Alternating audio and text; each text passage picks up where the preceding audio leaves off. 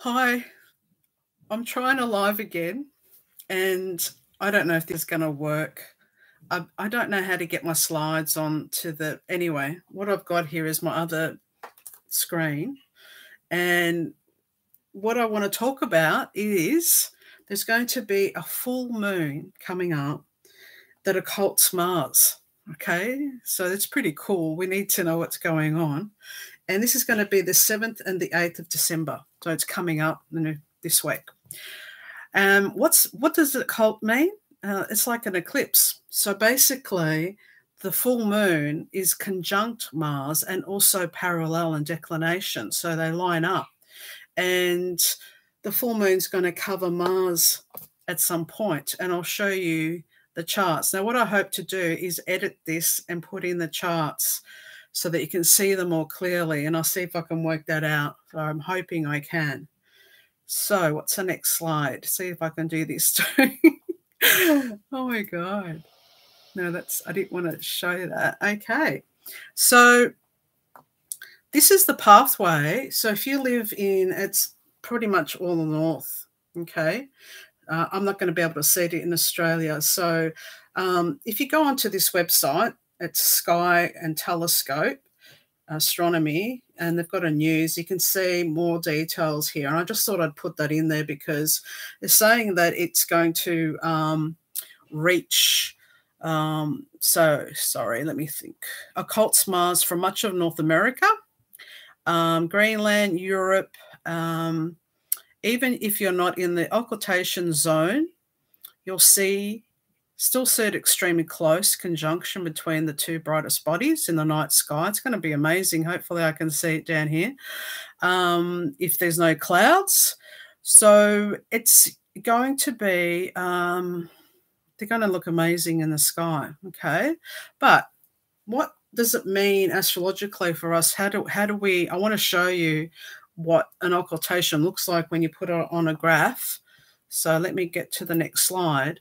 And you can see here, this is a graphic ephemeris. If you've never seen it before, this is from Solar Fire, and I use a graphic ephemeris for everything because it allows you to visually see where the planets are rather than looking in an ephemeris where they are. But also this is set up for declination, okay, not longitude.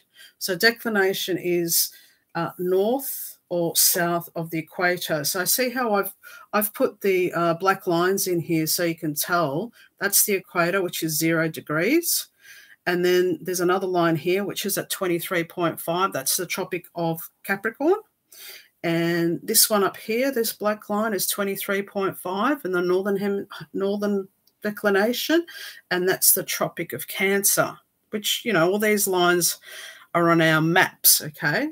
So not only is Mars and the moon, you can see them together here. So you can see the moon. This is the moon going up and down, swings north and south. Okay, these are big swings. And then the red line, you can see Mars. Okay, you can see the F means full moon, so they're going to come parallel as well in declination. But can you see that they are both above this black line, which is the Tropic of Cancer? That means they're out of bounds, okay?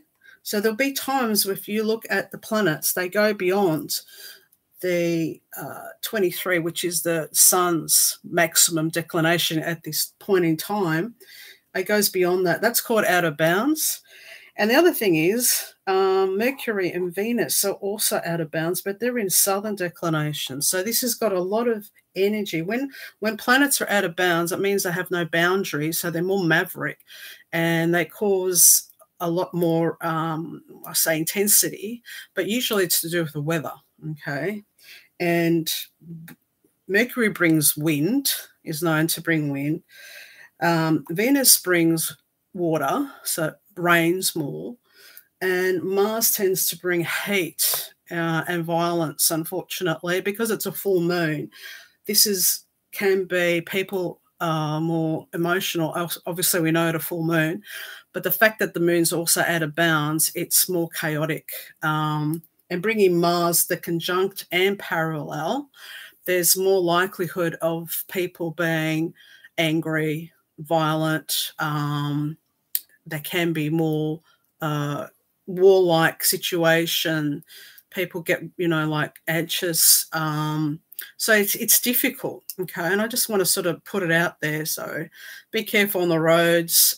People can be more, ignited easily. So we've got to be careful with this one.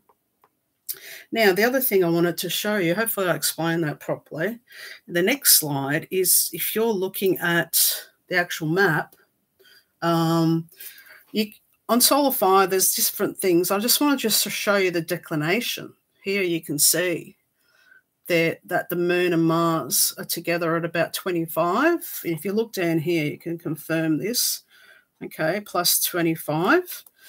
But also on the south side, you can see Mercury is actually the highest out of bounds, and there's Venus. Okay, so this is the obliquity of the ecliptic, okay, and that you can tell when any planet is above that.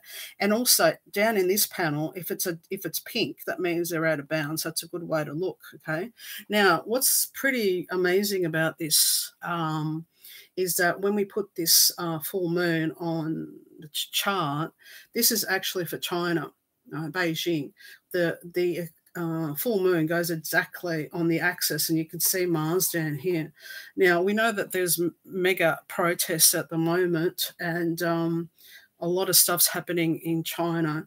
And it's, like if you had have looked at this, a few months ago, you could have pinpointed this happening in China, okay? So let's have a look at the actual map here.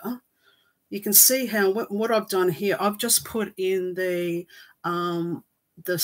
full moon with Mars and also Venus and Mercury because they're out of bounds. I thought I'd include them. So you can see the band where it moves, okay?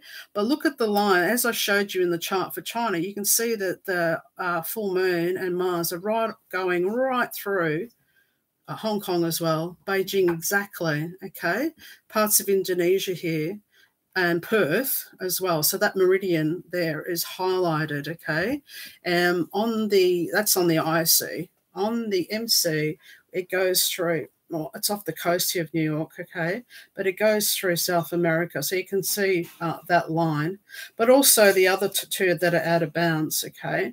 Now, usually the planets that are southern, in southern declination have more impact on the southern hemisphere, okay, and the northern declination have more influence on the northern hemisphere.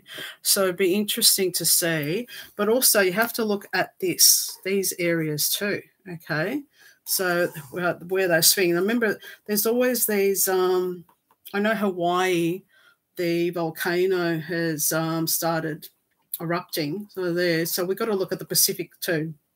Okay, so I'm going to try to put these slides into my presentation. Now, these lines here are called parens. We also need to look at them where they go through. And then now there's a Bangkok, Manila here, like right through it, okay?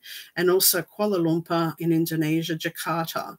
Have a look at that. Look, Darwin gets a bit of a hit here, so I'm not sure what's going to happen there. But remembering, a lot of times when there's out-of-bound planets, it's weather. Okay, so we need to be looking out at hurricanes, flooding, what else? Fires, wherever there's heat and so forth. So, yeah, so this looks intense. So I just say be careful where you're going around this time. Maybe, don't be around groups. Be careful if you're planning on traveling on the road because this can be dangerous. People can be a little irrational. The markets might be very volatile. There might be panic. So I'm alerting you. Thank you for listening.